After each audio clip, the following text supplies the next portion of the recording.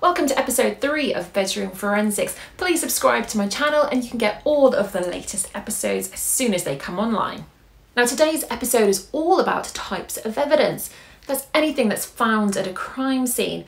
And now each of these will get its own episode, so don't you fret. We can't cover it all in one. This is just Forensics 101, remember. So let's start with types of evidence that we're going to find.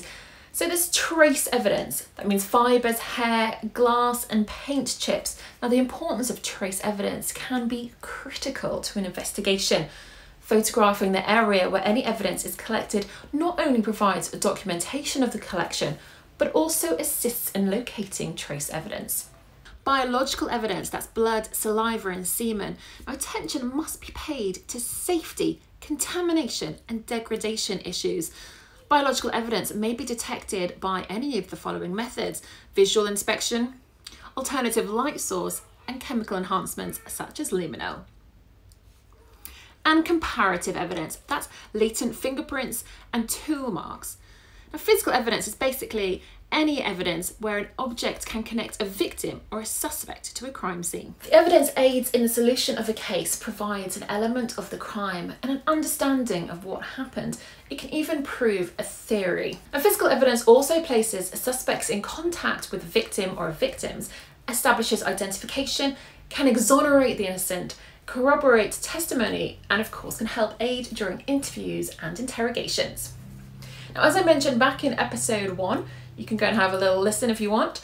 The widely used Locard's exchange principle states that every time someone enters an environment, something is added to and removed from the scene.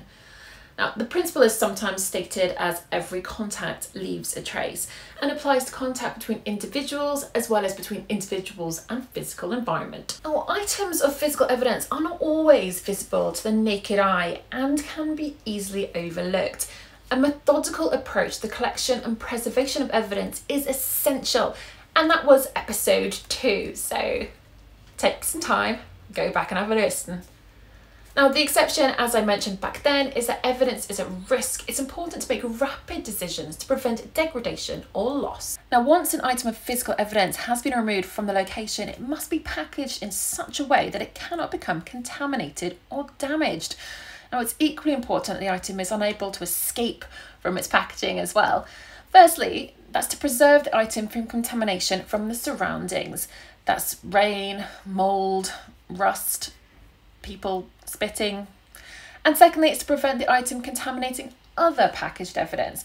Now, for example, if you had dried blood in a paper package and that wasn't secure, it could potentially get outside and then it can be transferred to anything or anyone that touched it. So some examples of how we package things. So sharp weapons such as knives are placed into a hard plastic tube which stops them poking holes in it. And if there is blood on the object, then it is sealed with biohazard tape. Fingerprints are lifted with sticky tape, then placed onto a clear, thin acetate sheet, and then placed into a plastic evidence envelope. Now, depending on what you've been taught, hairs have been attached to an acetate sheet too, but sometimes, depending where they're found, they should go into a plastic bottle with a stopper and then placed into a clear polythene evidence bag. Footwear, well, that will have its whole own episode. Footwear marks should be photographed and then, depending on the state of them, can be lifted in a whole bunch of ways. There's casting, there's gelatin, electrostatic, and even the use of fingerprint powder. Whatever you do, it's important to keep them as still as possible. So a cardboard box is usually used for transportation. Swabs come in their own tubes, and as soon as they're used, should be replaced back into that tube and taped up with biohazard tape. Items that have accelerant should be put into a nylon bag or an airtight metal container. That's to make sure that the fumes don't get out and overwhelm someone that's taking them in the car back to the DP closet. Dry clothing, shoes, etc. go into a strong paper bag. Wet evidence should be dried appropriately before bagged.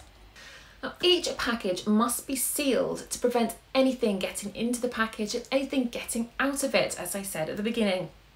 And each package must be labelled with information that uniquely identifies it, says exactly where it's recovered, says exactly when it was recovered, shows the name and job of the person who recovered it, and provides details of exactly who has handled the item after it has been recovered and packaged.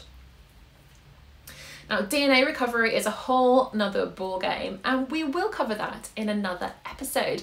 But until then, please subscribe to get all the latest lessons. See you next time.